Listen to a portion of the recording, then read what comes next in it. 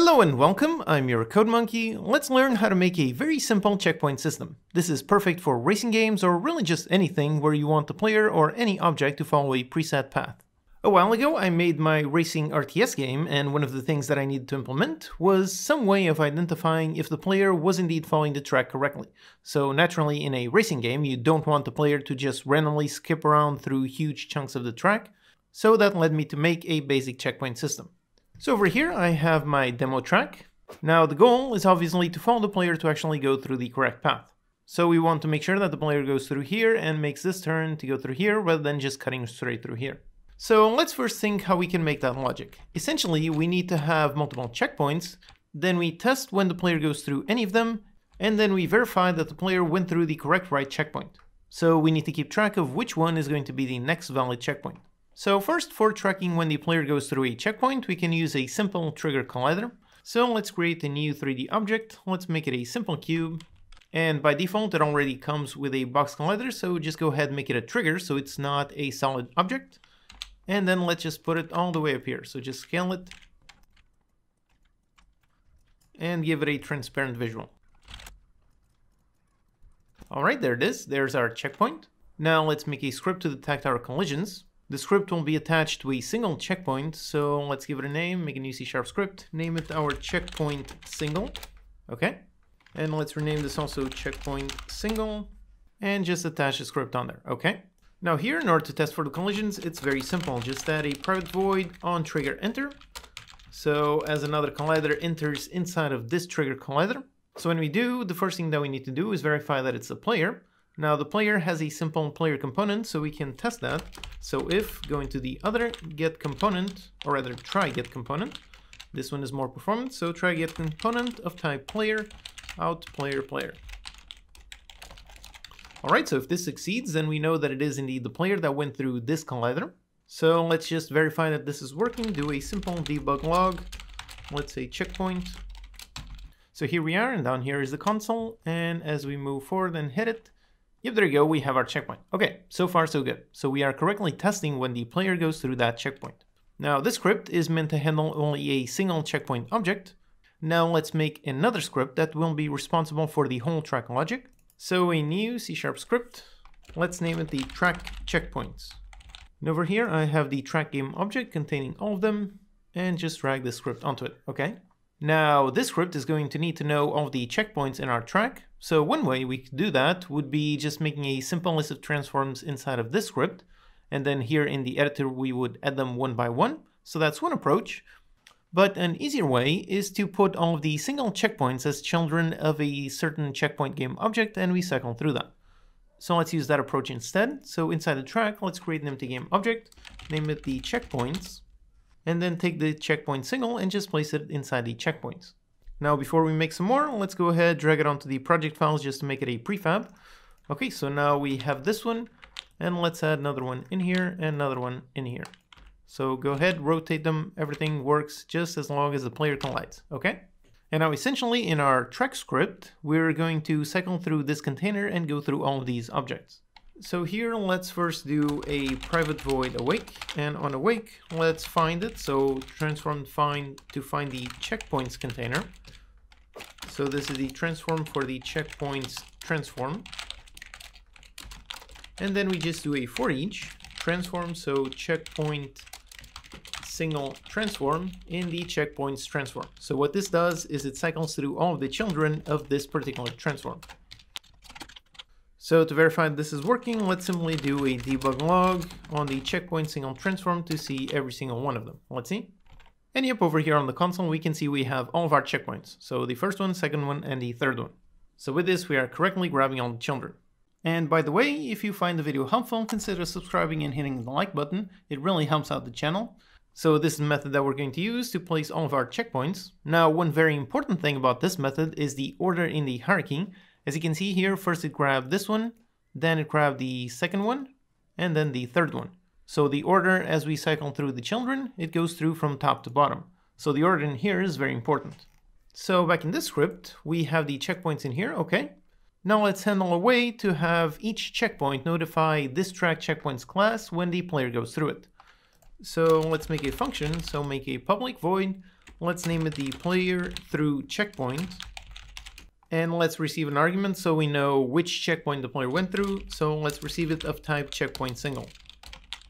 Okay, now we need to call this function from the checkpoint single script. So that means that this script needs a reference to the track checkpoints. So we can easily do that. First of all, let's make a field of type track checkpoints. And then let's say expose a function that we can set this field. So a public void set track checkpoints, and we receive of type track checkpoints. And we simply set this dot track checkpoints to that one. Okay, and then when we have here the onTrigger enter, we trigger that one. We say that the player went through the checkpoint and pass in this. Okay, so we are notifying the main class when the player goes through this checkpoint. Now we just need to call this function from the other one. So in here, as we're cycling through all of them, let's first grab the component of type checkpoint single. So just get component checkpoint single, and then go into the checkpoint single, and call set track checkpoints and pass in this one. Okay, so just like this, we should be able to see this function being called for each checkpoint. So let's do a debug log on the checkpoint single, and let's log the transform name just so we know that it's a different one. So let's see. So here we are, here's the console, and as I move up, I should be able to see the first one. Yep, the first checkpoint single, and the second one, and the third one. Okay, so far so good. With this, we are correctly tracking that the player goes through the checkpoints. Now all we need to do is actually identify the order. So for keeping track of the order, let's first actually make a list to keep all of our checkpoint singles. So a simple private list, checkpoint single, and it's our checkpoint single list. And on awake, we initialize it, and every time we go through one, we simply add it to the list. Very simple. So you have a list with all of our checkpoints, and now all we need to do is just keep track of which one is going to be the next one. So here we have a list of all of our checkpoints, and then when the player goes through it, we can identify the index of the one that the player went through. So we can go into the list and trigger index of, pass in this checkpoint single, and let's do a log on this one. Let's see. Here we are, and let's go, and yep, the player went through index 0 and index 1 and then index 2. Alright, great. So with this, you can already guess how we're going to handle this logic. So here, all we need to do is keep track of the next player checkpoint index. So just a private int for the next checkpoint single index. And when we start, let's set it to 0. And then here, all we check is just compare this. So if the index of the one that the player has just passed is the next one, then we have passed the correct checkpoint. And if not, then we have the wrong checkpoint. Then if we go into correct checkpoint, then we want to go into the next one. So just go into the next checkpoint single index and just increase it. Very simple.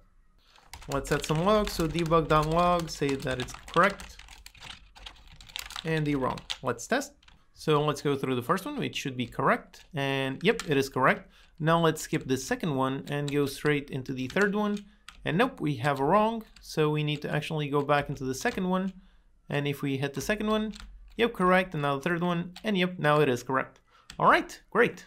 Now one more thing we need to add is the ability to do multiple laps. So right now I went through the very last checkpoint, but if I go through the very first one once again, and nope, now it's saying wrong. So let's fix that.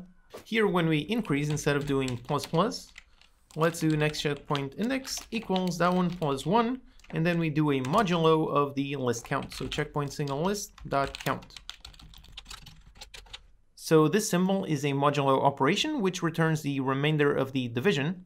So as we go past the count, it simply loops back into 0. So let's see if we can now do multiple laps. So as I go through the first one and it's correct, second one correct, third one also correct. Now let's go back into the first one. So here is the first one again. Let's go through it, and yep, also correct. So now we have support for multiple tracks. All right, great. Now with this, the system is almost done, so we can correctly identify the correct checkpoint. Now let's polish up the code a bit with some nice events.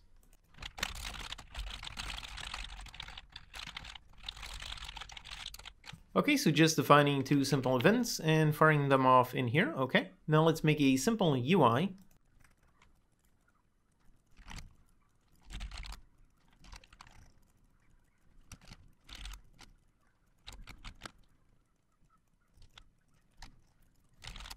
Alright, so I just made a very simple visual. So on the canvas, make a container. Inside we've got a red image and just some text on it.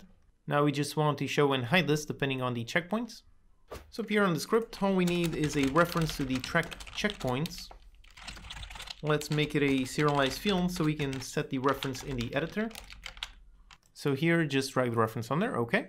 And all we need to do is make a private void start, since we should probably subscribe to the events on start and not on awake. So here, just go into the track checkpoints and subscribe to the various events.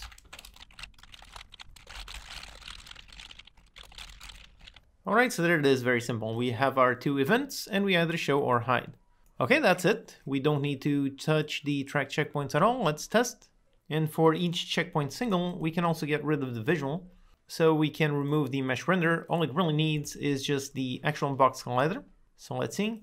Okay, so here we are. Let's go through the first one. Okay, now let's skip the second one and go straight to the third one. And as we hit, yep, there you go, we have our wrong checkpoint. So we need to go back into that one. And if we go through the second one, yep, that one hides and it's all correct. Alright, let's just visualize the actual correct checkpoint. So we can add a simple show and hide on the checkpoint single.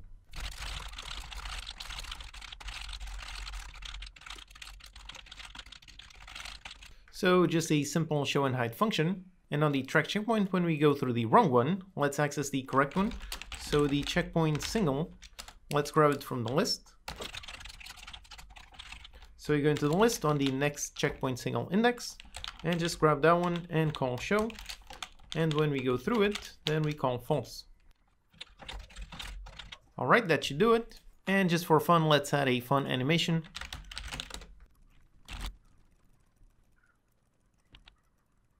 Alright, so here we are. Let's go through the first one and everything so far so good. Let's skip the second one and go straight into the third one. And yep, we have the wrong checkpoint, and now we should be able to visualize, and yep, we can see where the correct checkpoint is. Alright, great! Now in this case, for this simple design that I have here, there's only a single player. So if we had multiple cars on the track, we would need to keep track of the current checkpoint for each of them. So let's handle that to make this checkpoint system a bit more versatile. So here we're tracking a single int for the next checkpoint index. In order to support multiple cars, all we need to do is really just store multiple ints. So instead of just one, let's store a list of ints. Next checkpoint single index list, okay. And now for the size, let's also define a list of transforms, which will be for all of our cars. So a private list of transforms for the car transform list. And let's make this a serialized field so we can set it in the editor. So here let's make multiple cars. So we've got this one, let's make this one. Let's just disable the player script so I'm not controlling both at once. And here on the track we have the car transform list and just drag both of them on there. So now here on awake, let's initialize this list, so a new list. And then we go for each car transform. And for each of them we go into the next checkpoint single and we add a new element onto our list. Then here let's rename this function. It's no longer the player going through the checkpoint, so let's use the very helpful Visual Studio rename, so Control RR, and we can easily rename this. So let's call it car through checkpoint. We'll pass in the checkpoint single and then also a transform for the car transform. And then in order to get the next checkpoint index, so an int for the next checkpoint index, let's go into the next checkpoint index list and we're going to access it and find the index of this car transform. So on the car transform list, do an index of this car transform. And with that, we get the next checkpoint single index. And here we do the same thing, just compare it with that one. And then we just increment the one on the exact same position. Okay, that's pretty much it. Now on the checkpoint single, we just need to pass in the actual car. So in this case, it's the other dot transform. Let's test. So here we are, and I'm currently driving only this car. And I go through this one, and yep, in the log, I'm still seeing the correct checkpoint. So then I go into this one, and okay, I went through both checkpoints. Now let's swap out to the other car. So I'm now driving this other car, and let's see if the correct checkpoint for this other car is indeed the first one. And as I go through, yep, there it is. In there we have our correct checkpoints. Alright, so we now keep track of the correct checkpoint for each individual car, making the system very versatile and easily able to support multiple cars all on the same track, all in different positions. So here we have our final system. It's really simple and it works great. Now you can obviously use this for racing games, driving around the car, that's obvious. But over here I have another demo. This one is in 2D. I have a normal 2D player character, and I want to tell the player to go to the right side. So I placed some checkpoints in here and used the exact same scripts, just modified it to support in 2D. And if I go into the left into the incorrect checkpoint that's placed in here, and there you go, now we see that I'm supposed to go through here. So go through here, then the next one, and so on. So I just placed these checkpoints. So pretty much exactly the same thing, except using a box collider 2D. And over here, instead of on trigger enter, just using on trigger enter 2D. And the track checkpoints script, this one didn't need to be touched at all. So it all works perfectly fine, either in 2D or 3D. And as you can see, it works great both for normal car games, as well as just anything where you want the player to follow a specific path, or the player, or really any other object. So this works great for really any scenario where you want the player or any object to go through a preset path. As always, you can download the project files and utilities from unitycodemonkey.com. This video is made possible thanks to these awesome supporters. Go to patreon.com/unitycodemonkey to get some perks and help keep the videos free for everyone. If you found this video helpful, consider liking and subscribing, post any questions I have in the comments, and I'll see you next time.